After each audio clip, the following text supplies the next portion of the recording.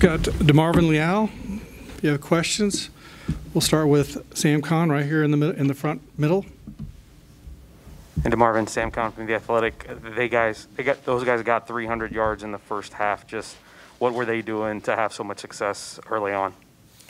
I would say that executed the game plan a little bit better, than expected, and they just came out fast. Questions? Let's go right here in front to Travis Brown for the.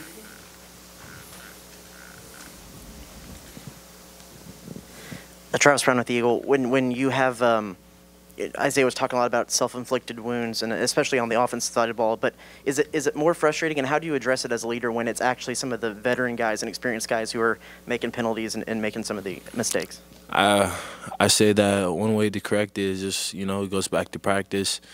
Got to correct it in practice. Gotta just gotta put it in everybody's head. Just constantly getting after everybody when something's not going right during practice, and it just always starts in practice. So just correcting it there. Let's go to Justin Woodard from KAGS right here in the middle in the blue. Hey, DeMarvin, Justin, KAGS in College Station. What do you make of all the missed tackles? Got to work on it. Starts in practice, And also the big plays. Obviously, Burks down the sideline, and then Green. I think Hansford basically almost looked like from us pushed him forward and didn't even try to wrap up. You haven't given up big plays all year. Why today? I would just say, it's just one of those days. You always win, you lose. Just got to be able to fight through it and come back together. Let's go to Ryan from the bat and then Cedric. Hey, DeMarvin, Ryan Faulkner with the Battalion. For Arkansas to go from scoring 17 in the first half to just 3 in the second half, what did you guys do? What changes did you make to really make that happen? Just came back together, recouped. We made a few adjustments throughout halftime and then came back out for the second half. Go to Cedric right here on your left. Cedric Golden, Austin American Statesman. Huge games coming up against Mississippi State and Alabama. As a leader on this team, what are the conversations going to be between you and your teammates, especially the younger ones who haven't been through this? That this, the SEC is big boy ball. You have to step up.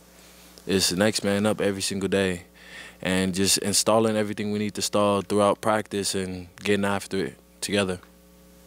On your right side, you got Brent. Brent Swarneman, Houston Chronicle. What was the difference between Jefferson and Hornsby in terms of their quarterback play? I know Jefferson came back in later, but with Malik kind of holding it down in the meantime. Those two guys are, amazing QBs, and I'd just say that they had a good, speed, As QBs, you don't really see that speed as much, So props to those guys for coming out and balling. Let's go to Travis right here in front.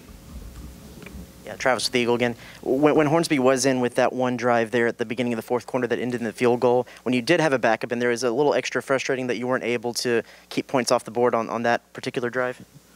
You can control what you can control. And so, that just happened. It was one of those situations where it didn't work out in our favor. Let's go in the very back to TV Road to Daryl Bruffett. DeMarvin, can you talk about, I guess, just how important it is for you guys to come out and pick up a W next week at home just because of what happened today? It's very important. Just coming back as a whole and just getting after it is going to be something that we need to do. And, it's going to be very important just for our confidence and for those young guys to get back in there and, build their confidence again. Stay on TV Road to Mike from KAGS. Hey, DeMarvin, Mike Lucas with KAGS. Isaiah just told us this team has to grow up quickly. Can a game like this and a loss kind of be a wake-up call for you guys to pick things up? No question. A lot of young guys on this team and a lot of young guys that are playing as well. So I definitely say this would be a wake-up call for those guys just to get after it and to come back with a different mentality next week. Let's go in the back to a black shirt guy. Jordan Epp with the Battalion. When the defense changed in the second half and you went from 17 points to 0 being allowed, was the change more mental or schematic? Wait, say that again? With the defensive change in the second half, was it more of a mental thing or a schematic thing? I would say just more of a. I would say it's more of a mental thing, you know. Like for those first few drives, you know, they had to come back together. So during halftime, we talked to each other, we came back and just came out together and tried to get it done in the second half. And we'll wrap it up with Sam right here. Marvin, two things. With their offense, I know they like to do a lot of different things. They got, you know, wide splits from the receivers, like to do tempo. They've quarterback run. What was the most challenging part for you guys of what they did offensively from a schematic standpoint?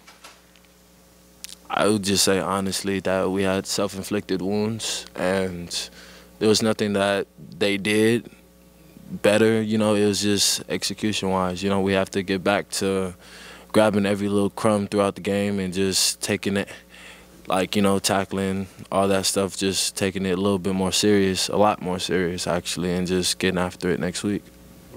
You're one of many veterans on this team that went through a little adversity early last season when you guys had a loss early in the year. How much can you learn from that experience, and how much can that help you guys moving forward? A lot.